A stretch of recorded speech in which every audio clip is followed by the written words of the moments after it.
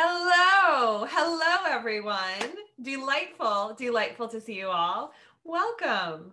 Thank you all for coming. I'm gonna kind of like do my spiel while I wait to see who else wants to show up. But today is super fun. Today is natural wine, which I think is one of those fun ones that's like, I think everyone kind of hears about natural wine. It's thrown around quite a bit. We talk about it. It's on wine lists. It's a big buzzword, and it's fairly misunderstood still, I think, by a lot of people. Oh, Rachel had thunder. Yes, excellent. I'm so glad to hear that. It really was nice. Just like seriously, one of my very favorite things. So great. But at any rate, I'm so curious for anyone who decided to open some wine tonight with me. I would love to know what everyone decided to get, because like I said, this is a wide-ranging category. So there's quite a few options for what people want to be drinking. I went with a producer, an Austrian producer, Meinklang. So that's these guys right here. And I ended up getting their orange wine. And what I wish that I could actually show this video better for you guys, because one of the great things about this, that just is all sorts of, good stuff. There's lovely little crusty tartrates on the bottom of this bottle, right? A little bit of a cloudiness and a haziness to the wine itself. All of this is the fun kind of stuff that we talk about when we talk about natural wine. And also this one, since it's an orange wine, as you can see, I'll hold it down a little bit there, definitely coming out with a different color. And we'll talk a little bit about orange wine and the role that it plays in natural wine as well. But what else has everyone got? I'm so curious if anyone wants to share. Or if no one's drinking, I mean, that's totally fine. It is Wednesday after all. I don't want to. Maybe it's too early for some people. I don't know. Is anyone just drinking straight vodka? That's another class. They make vodka from grapes. We can talk about it sometime if people are interested. Oh yeah, absolutely. Well, you guys, as you know, I get most of my wines from a cognac session. Yeah, Nick, right? I think that, I mean, I'm a big spirit fan, not gonna lie. Oh, I have a whole bunch of stuff. So Rachel, John Anthony Sauv Blanc, awesome. Pamela, I'm totally gonna type that in right now for you. And I got this at High Time today. So they definitely have plenty of it. And this producer I've used before also in when I did my Germany and Austria class as well. I mean, they're a wonderful, very well-known natural wine producer out of Austria. They make a wide range of products. They have sparkling pétillants, the pétillants naturales. They've got red wines, white wines. Most of what they do is technically natural. A lot of it is biodynamically farmed. And so this all kind of goes together, right? When we're talking about how we can do, because part of what makes it such a unique category of wine is that it's not really a category. It's quite a broad range of ideas that are very, very explicit while at the same time being unregulated. So it's very interesting.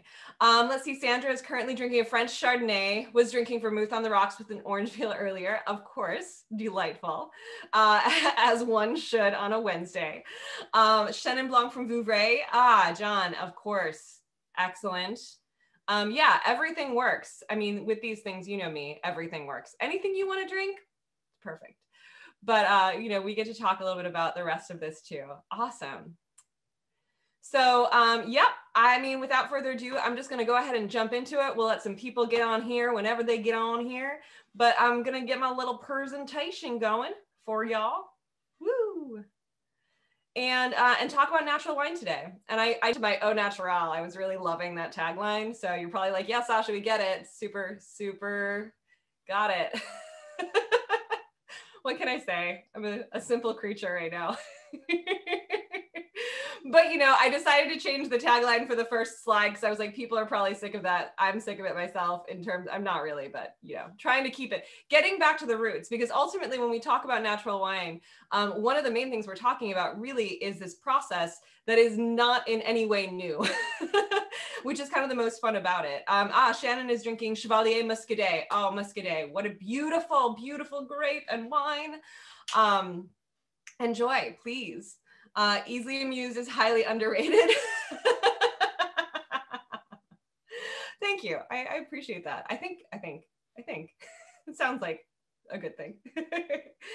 So there's a few different things about natural wine, though. Jess is kind of a broad-ranging entry. Let's just talk about the beginning of all of this. You know, when we're talking about natural wine, we are technically talking about several things. One of the first things we're talking about is a process, the process of making wine in a natural way. Now, as we can imagine, as this exactly as it sounds, this is again a very, very sort of broad spectrum of what does that mean? And that's a little bit about what we are going to talk about today. Next, of course, natural wine is also, in addition to a process, it is also a philosophy. So this is where it starts to get a little bit more close to home for a lot of people, a little bit more straight to the heart. It really encompasses not just, of course, the process of the winemaking itself, it also includes the process of growing the grapes. It includes sort of a mental philosophy towards winemaking, but also kind of towards lifestyle choices. And this is where it kind of moves into a very, very especially in the 21st century, where it's gained so much traction in terms of kind of collaborating with other movements that have the same mentality. We have our slow food movements. We have our, you know, the farm to table movements. All of those just kind of came really to grew and kind of came to a really strong peak towards the end of the 20th. I say end of the 20th century now, like I'm talking about ancient history. It's terrifying. But anyway, end of the 20th century and into the 21st century, you know, that whole transition time, there's a reason why this all kind of happened at that point. But natural wines kind of with a lot of that philosophical thought in terms of how can we get back to ideas, back to practices that are kind of more historic, more natural is the best way to do this. But this is obviously a philosophy that extends outside of wine and winemaking itself to a greater kind of picture of, again, lifestyle choices and just kind of decisions on how we live. Natural wine is a product. So the thing is that when you see natural wine, it is on shelves. It is something you can buy. It's in theory, a product that is made with a certain philosophy through a specific process. But again, this is all kind of theoretical. It's hard to know, it's hard to define. And so while it is a product, natural wine is not necessarily all of the things that we're going to talk about today, depending on who's making it. And then finally, it's also important to know it is a movement. It's hard to deny, but the fact is the matter that we have so many, there are just devotees.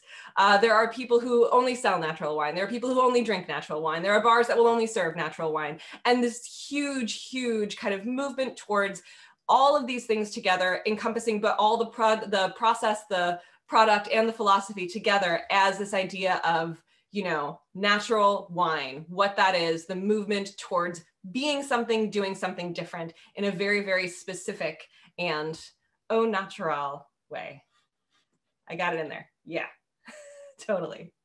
So when we talk about the history of natural wine, I mean, in reality, what we're talking about is a hearkening back to winemaking of yore. Basically, before we had any kind of pesticides, insecticides, herbicides, before there was really any kind of mechanism, before, you know, this is talking about when people made wine, when they first discovered how to make wine. That's about as natural as you can get, right? Now, when we talk about the modern movement of natural wine, roughly what we're talking about is kind of dating back to Europe in the 1960s.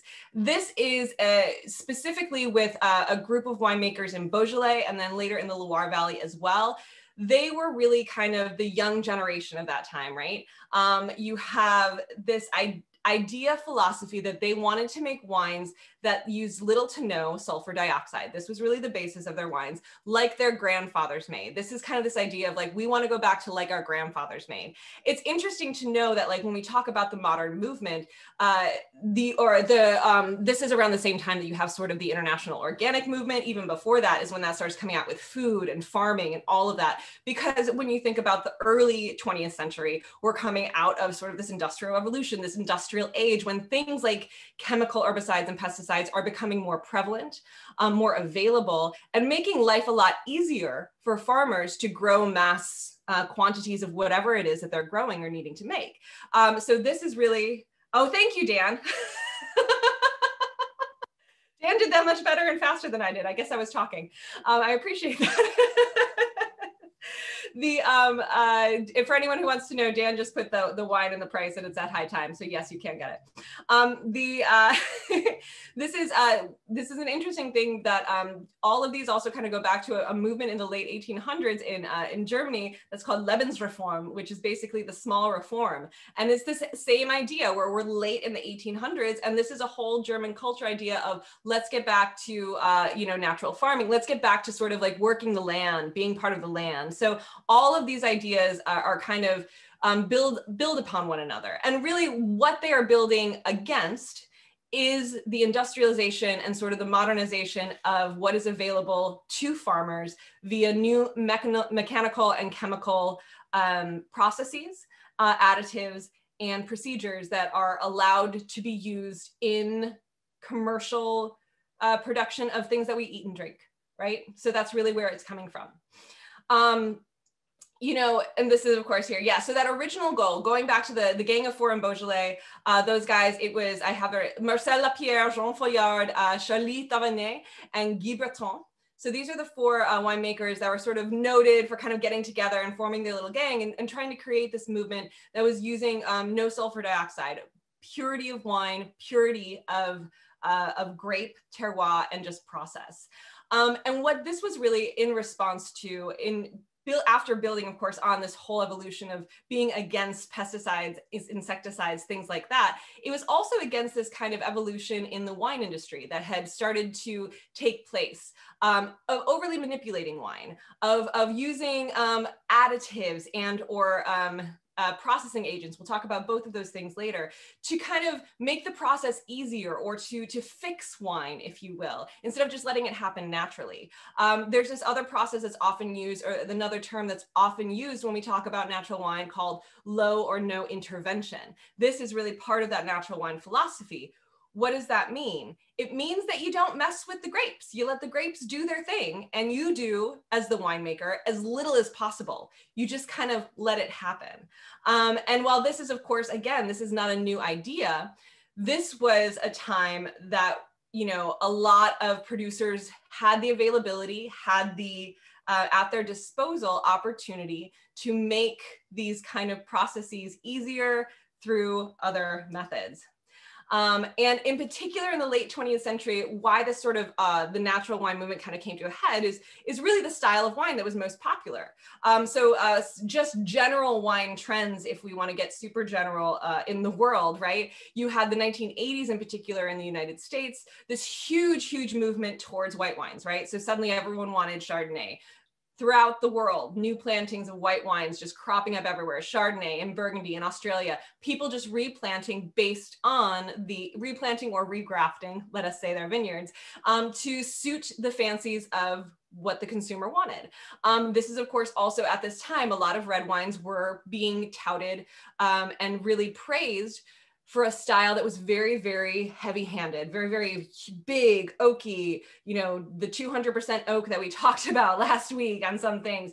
This idea of really manipulated wines, in the sense that there was a lot of winemaking going on. There was a lot of kind of intervention with the wine to create a certain style, to recreate really the style that was getting the most praise, which led to kind of a conglomerization of wine in general, right? Everything started to taste the same. When you use 100% new French oak on everything, it starts to taste the same. So there was sort of this like flattening out, right, of individuality within wines to base it on a larger style that was getting a lot of praise at the time. So that this is what we're talking about at the end of the 20th century, when suddenly a lot of like kind of, you want to think of it as sort of counterculture, really, which is what it was doing, to keep to kind of bring back this idea of, we don't want that style of wine. We want to create wines that are au naturale, that are very reminiscent of the grape, of the place, very much without any kind of procedural interventions,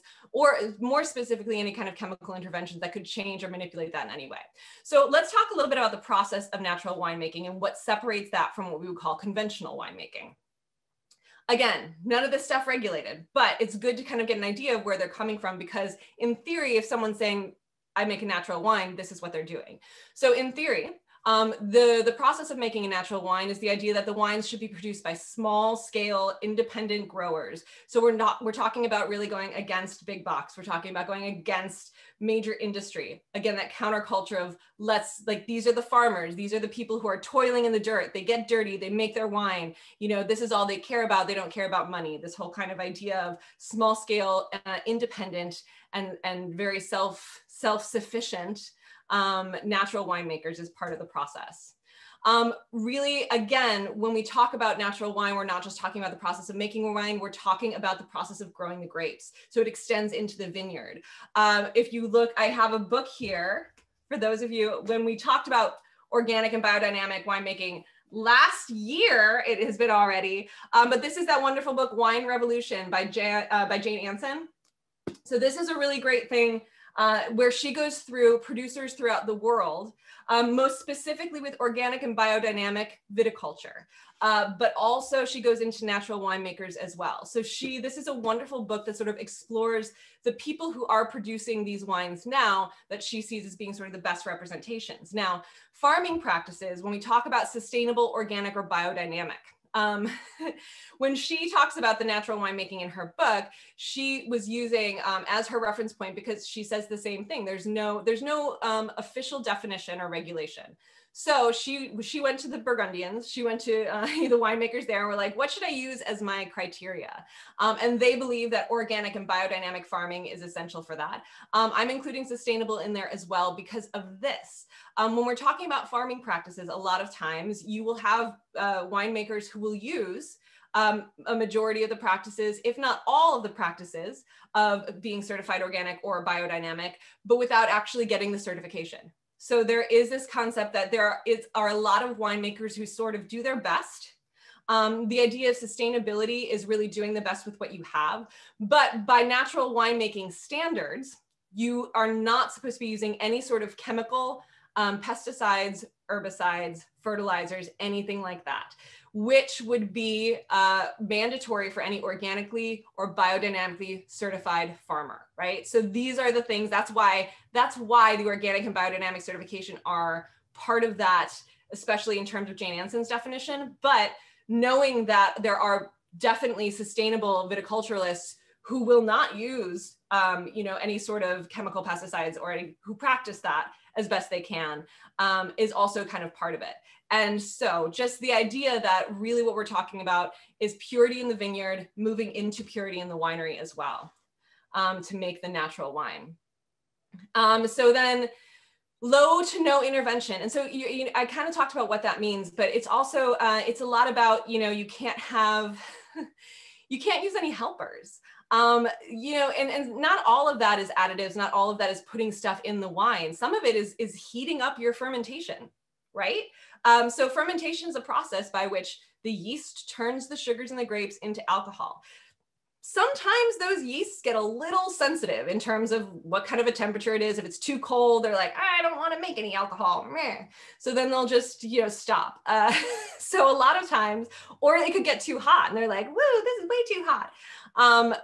And then they'll stop. A stuck fermentation is kind of a winemaker's, worst, worst enemy.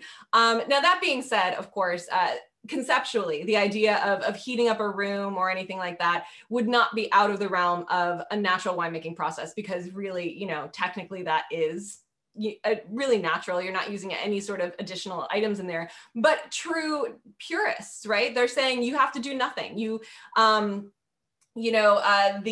idea that like all open fermentation, one of the main things is no yeast. You can't use any added yeast to help your fermentation. You have to work with whatever's naturally on the grapes. That's part of the additive situation, but all of the other kind of processes that go into it. The idea of gravity-fed wineries, I'm sure you guys have all kind of heard of that too. That's part of that low to no intervention. The less mechanization that's involved in the process, right? The less electricity you have to use, the less kind of, movement that needs to happen, the less kind of labor actually that really needs to happen. That's all part of the low intervention process. So it's not just about, being hands off. It's about how much can you let nature literally do all of the work for you. And again, no additives are allowed. And again, that includes no added yeasts to change fermentation, no addition of lactic acid bacteria to help with malolactic fermentation if you're doing that. It also means minimal to no or no fining, filtering, or stabilizing agents as well. And this is really important in terms of how that translates into the bottle for natural wines. So a couple of things that I just wanted to touch on so that we can kind of all be on the same page with that is the idea of what we're talking about, right? So additives. Additives, when you think about additives, think about it the same way you think about food, right? What are the additives? Like red dye number 5. If it's in a food item, right, it's going to be on that label. It's required by the FDA that needs to be disclosed on the label. And there are hundreds of additives that can be put into wine, including totally organic and normal ones like getting cultured yeasts to allow to help with fermentations, using chapelization even, that's considered an additive when you're putting sugar into the wine or into the must essentially to either extend your fermentation or increase the finished alcohol content of the wine. Acid, a lot of times people use tartaric acid. Acidification is also technically an additive. That is something that exists naturally in wine, but it would still be an additive and would be excluded from the process of natural winemaking. Now, in addition to all of the kind of natural additives that you also have things like, technically powdered tannin, but you have mega purple, things to change the color of wine. You have different chemical components that can alter the texture, or illegal components. So for example, like oak essence that is often in many places considered illegal to use and that will still be used. But the difference with that is that, as we talked about with food, it has to go on the label. In wine, it does not. So the natural wine movement is also very much about the full transparency of the process. If you're buying a natural wine, you should be able to go to their website, and you should be able to see like grape to bottle exactly what they do. They should have full transparency because that's really part of the philosophy of natural winemaking. They are against this kind of hidden, adulteration that happens, that's really, really rampant in the wine industry because there is no accountability for any kind of disclosure of this. So Nancy, no, there's still no labeling standards for natural wine. Now, the only difference with that is when we had Brian on Brian from the Organic Cellar, when he was on and we were talking about organic and biodynamic wines, he has said that he had applied to the FDA or to the TTB to allow natural wine sort of regulations for some of the wines that were coming over from him. But as far as and he said he was the only one he's ever known who's done that. But still internationally, there is no international set of standards for what natural wine is, what needs to go on the label. They can pretty much, the tricky part is, especially when we talk about that, the farming practices to the winemaking practices, a bottle of wine can say natural wine, but maybe they're not using biodynamic practices. That doesn't exclude them from being able to put natural wine on the label because there are no regulations for when that goes on the label still. I'm gonna assume, because there's no certification for natural wine, right? So whenever you have organic or biodynamic, you have to go through the certification process. You have to pay for that in order for that label to make it on the wine, to identify the wine as such for all consumers to know, because the concepts of organic and biodynamic are very clearly defined. And for people who are consumers and interested in that, they can identify that and readily understand what that means via the certification. But there is nothing like that for natural wine still. That will come. It will have to with the size of the movement, but it's just a matter of who's going to put it together. So processing aids are slightly different. They're not additives. They are actual, but they are added to must or wine for different reasons, usually to bind with or react with certain elements that are in wine and then essentially remove them. So these are your fining agents. These are your filtration agents. These are some things to like remove proteins, remove unstable components in wine. That will eventually, if they were to be left in the bottle, could potentially turn that bottle bad after the wine has been bottled and put on the shelf. I mean, this is really part of what I'm going to talk about next, which is the stabilization process. But these different processing aids are frowned upon and also not used by natural winemakers.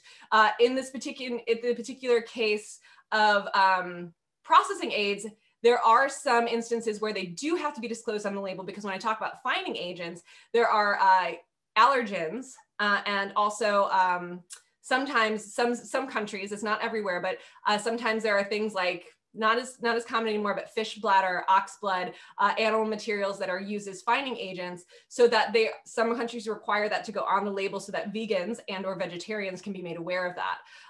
And or if there's any sort of allergies to those kinds of items, then that would be required by the country. But again, that varies based on country. So Rachel's asking, is there a difference between calling something organic versus natural? Yes, there is. When you're talking about wine and you use the term organic, what you are referring to is the organic viticultural practices that have been certified to be used by that winery or those growers.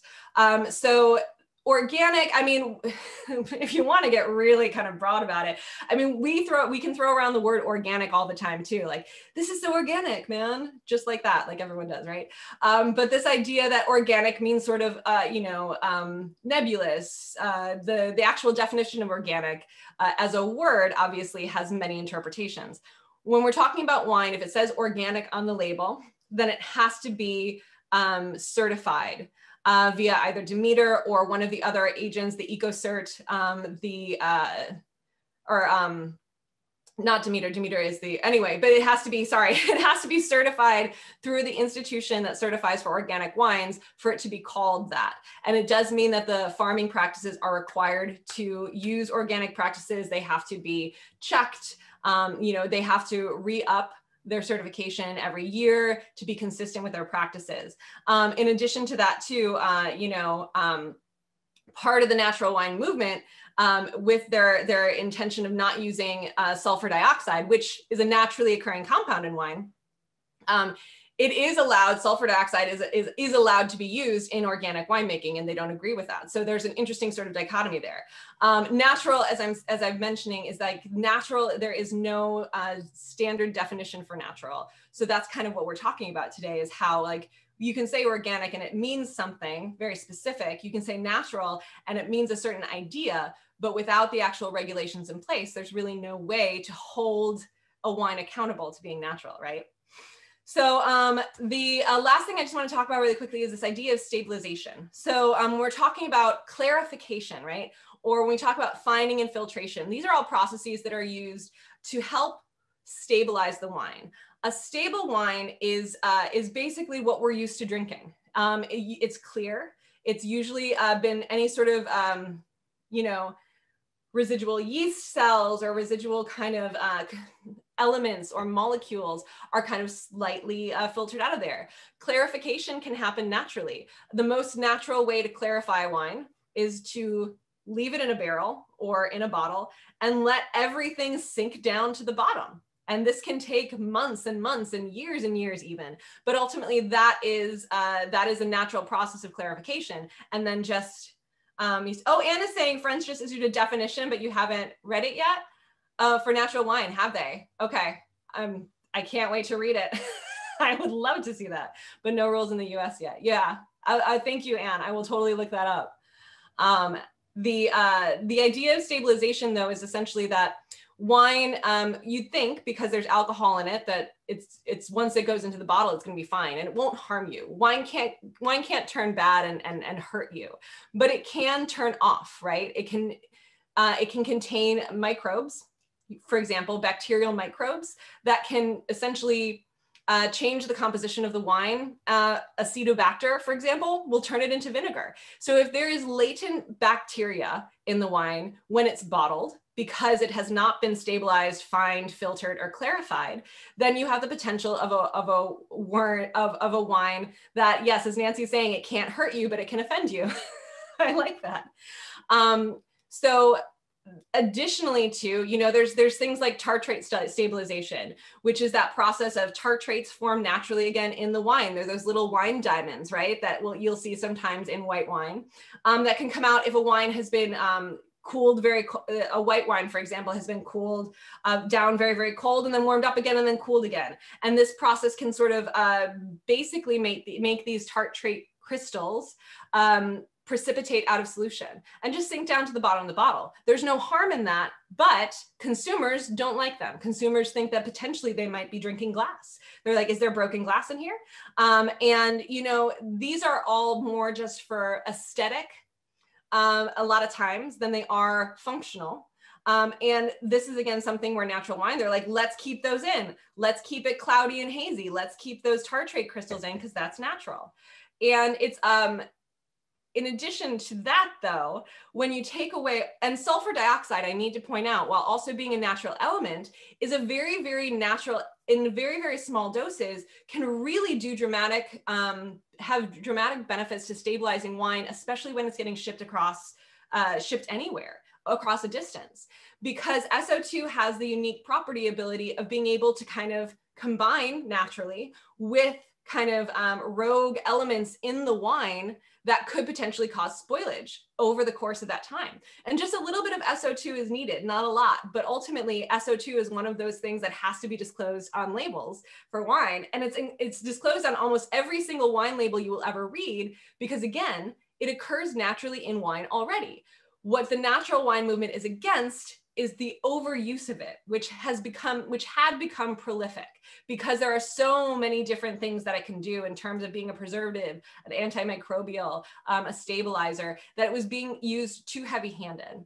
But no use of SO2 at all, no use of any of these other kind of processing agents or other kind of mechanisms or procedures can create an inherently unstable wine, which is why it's not uncommon to find natural wines being extremely variable bottle to bottle. Because, and sometimes, you know, having a much higher rate of offensiveness, as Nancy would put it, than you might expect from a normal conventionally made wine. So some of the most typical natural wines that you will see, I just want to go over a few of the definitions right here. So pétillant naturel is often referred to as pet nat. This has been like the darling of the natural wine movement, right? Everyone's like, I'm going to give you some pet nat. And these can be wonderful, amazing wines. They can also be extremely offensive, depending on what your taste and your style is, right? But what it is legitimately is really the oldest form of making sparkling wine. Basically, it's how sparkling wine happened. The méthode ancestrale is the French term for it. And méthode ancestrale is really this process of a single long fermentation that ultimately captures CO2 in the wine in the form of bubbles. This happened because back in the day, way back in the day, the grandfathers of the grandfathers, you know, they would make wine. And before the wine was finished fermenting, they might have thought it was done fermentationing, but then they would close the barrels and put the barrels away for the winter.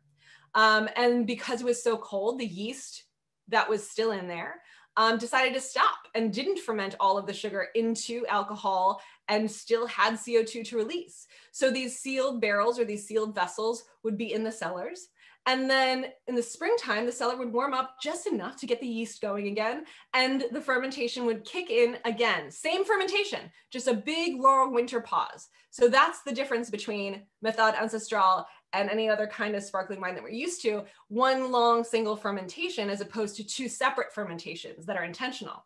Lael, that's exactly it. So champagne is a different process. It is two fermentations, as opposed to one fermentation that takes place over a long period of time with a pause in the middle. It sounds like it should be the same thing, but here is the difference. When you have fermentation that happens this one long process, what that also means is that originally those yeast cells that were captured in the barrel that then fermented the residual sugar into alcohol, released CO2 bubbles that were then dissolved into the wine, those yeast cells would die and sink down to the bottom of the barrel. And ultimately you would have this cloudy wine. This could happen in the bottle too, if they bottled it before they thought it was done fermenting as well. And that's technically what you see with pétillant naturel. They don't filter out those extra yeast cells because it's all one long fermentation. And the amount of sparkle is much less. So champagne, for example, has usually 6 atmospheres of pressure in the bottle, whereas pétillant naturel is going to be much more frisante, more of the 3 atmospheres or below, so that you can close it. For example, like mine, this isn't a pétillant naturel, but a lot of pet nats are closed with this. just a bottle cap. I know, can you see it? Probably not.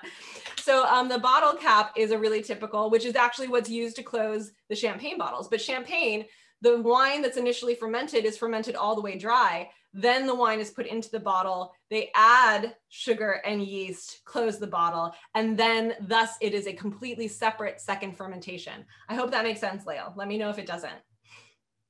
But again, because pétillant naturale is this method ancestral version, you will tend to see lower alcohol a lot of times too. Traditionally a little cloudy again because of the residual yeast, and sometimes even a little bit of residual sugar still, because eventually, you know, not even all of the sugar gets fermented. So this is your sort of style. Now these can come off, again, very, very appealing. One of the first AOCs that was really defined for this style of making was in Mont-Louis-sur-Loire. So they make a beautiful, and if anyone, I mean, it's not officially, because he does filter it, so it's not officially, I think, considered a natural wine, but Jackie Blow, 000, amazing, beautiful, beautiful pétillant Chenin Blanc that does pretty much is all natural winemaking with just the condition that they do filter out the yeast cells to create a clear product at the end.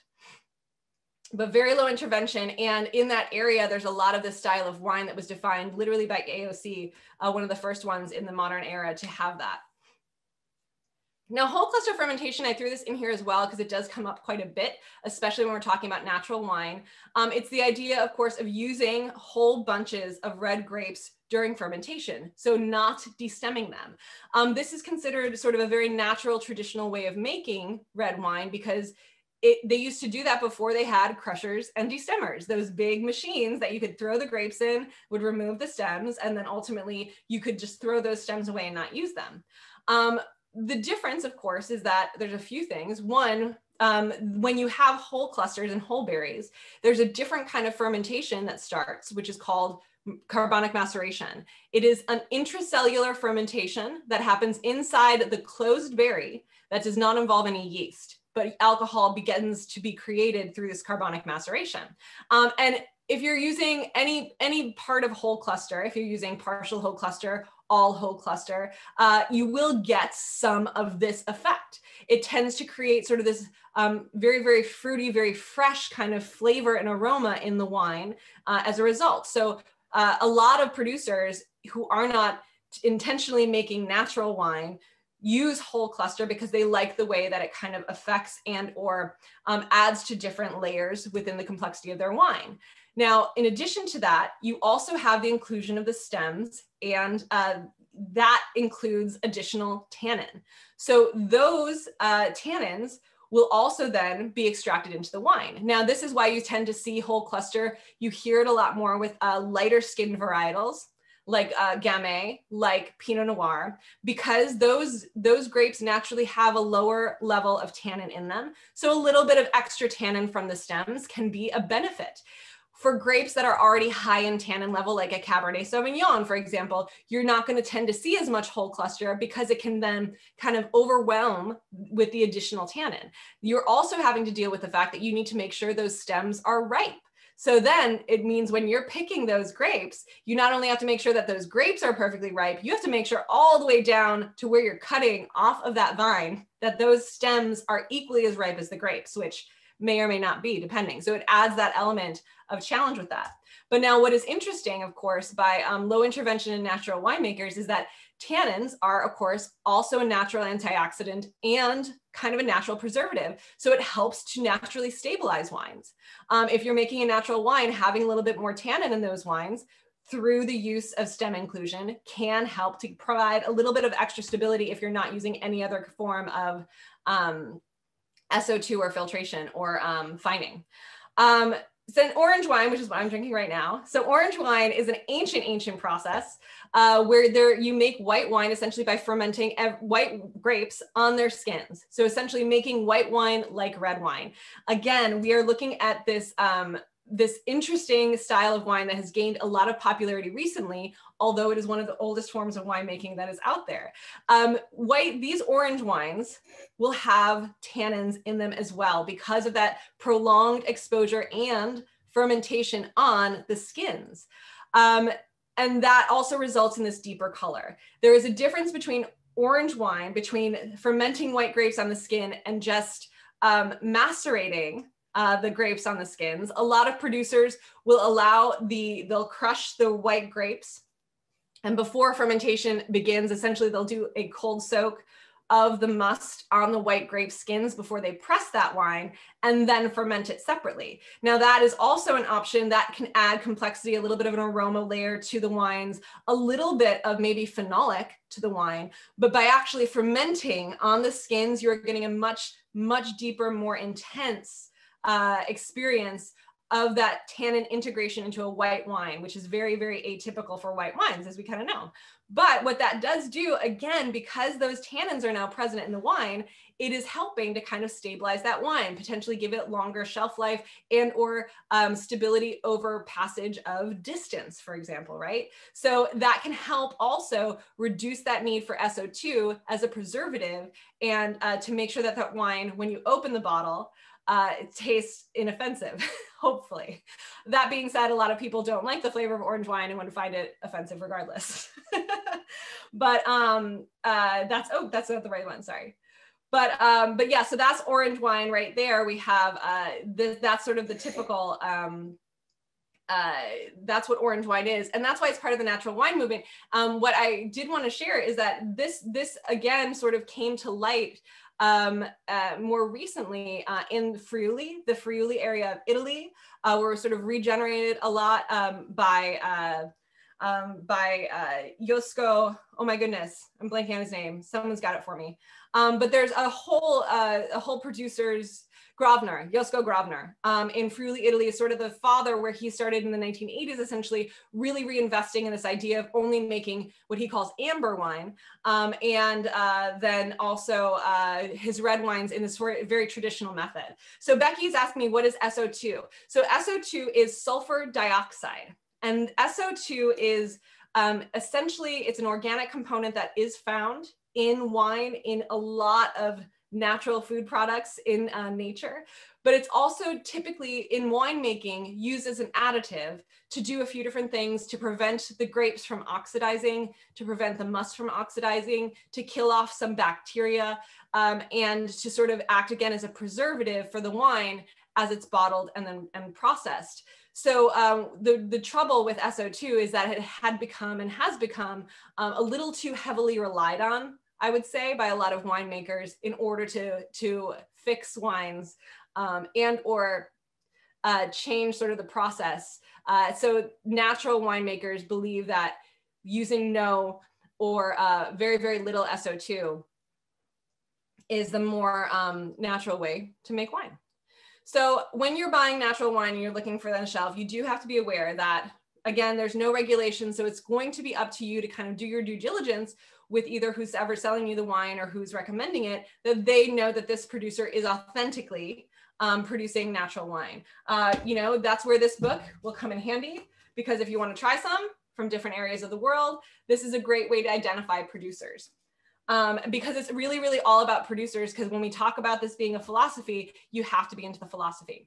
So most natural wine is actually really meant to be drunk youthful. Again, when we're talking about using no preservatives, we're not really talking about getting a natural wine to put on your shelf and drink 10 years from now. So do enjoy it now. That being said, there are definitely some that probably can age, but the majority of them are really meant to sort of be drunk as you get them. Bottle to bottle variation, as I mentioned, because of this sort of irregularity and because of the natural irregularity that happens in bottles. You already have like at least one bottle in every 3 cases is tasting a little bit different, but even conventionally made wines, each bottle can taste different on a different day. It's all very, very fascinating. But, you know, so it's to be expected sometimes that you'll have a wider variation within a single case. And that can be part of the fun too. So it's really important to kind of be ready and flexible for that as you're buying natural wine. And then, you know, again, it may take some trial and error to find the ones that you really like, because there are so many different styles and sort of so many different expressions. But, you know, hang in there and eventually you're going to find something. For me, I mean, like I tend to like sour things. I tend to like sour fruit flavors, sour beers, like kind of a goose thing. So for me, there's a lot of this wonderful, this kind of tannin, this kind of tartness, a little bit of bitterness, that suits me well. That doesn't suit everyone's palate. But there's all sorts of different kinds of natural wines that people can find in a wide range of flavors, styles, sparkling, semi-sparkling. Amanda's asking if I've been to Semi-Tropic Wine in Costa Mesa. I haven't yet. I've been seeing them and I wasn't sure if they had opened. It's been a while, but yes, they are doing all natural wines. Super interesting that they're called Semi-Tropic, but yeah, their whole philosophy is all natural wines there. So if you want to go, they're going to be great people to kind of give you descriptions. I think what's really helpful is to have someone say, this is a natural wine, but this is what it tastes like. So that when you open it, you're not like, this tastes like a sour fruit punch in my gut, or this tastes like a syrupy sweet. I'm making both of them sound bad, but you know, you kind of get the idea. So, essentially, so that's it, you guys. That is sort of the topic about natural wine. I hope it made you less confused than more confused. So does anyone have any questions or thoughts, comments, concerns? Anything you want to share? Anyone want to show me more wine that they're drinking? I think that, I mean, and it's a funny thing, just to go back to this idea that there's a lot of people out there who just make wines. Oh, Kimberly is giving a good one. Kim, field recordings, great place. Dry hop pet nat, nice, awesome. Yeah, if anyone has a favorite that they know and love, put it in that chat box. I'm gonna leave it open for 2 more minutes. Everyone put that in there. And then I'll send them out with the email tomorrow for any recommendations that came up during class. Oh yeah, the Kabai, Anne, absolutely. That was, oh, I love that wine. I just used it recently. Beautiful, beautiful Slovenian wine. Again, or like with that kind of orange wine aspect, the skin contact, the additional kind of wonderful wines. But yeah, it's fun. It's a fun exploration. And I think that, you know, it's definitely another thing to consider. In the past 10 years or so, there have been wild improvements also in the quality that are coming to market. So there's a little bit more consistency. Natural winemakers are becoming a little bit more confident and a little bit more practiced in their winemaking to kind of create a little bit more, yes, Nancy, is not all natural wines are orange wines. That is very much true. But this idea that natural wines in general, with that kind of variability that comes through, the idea that you have a lot of, I totally lost my train of thought, sorry. I'm talking too much. I'm already 22 minutes over. Okay, I'm gonna let you all go. Have a wonderful, wonderful day. Have a wonderful month, you guys. Join me next week. I start my class on California next Thursday. Join me and I'll see you all later. Lone Madrone, yes, Lone Madrone, beautiful. Okay, cheers everyone. Have a great night. Bye.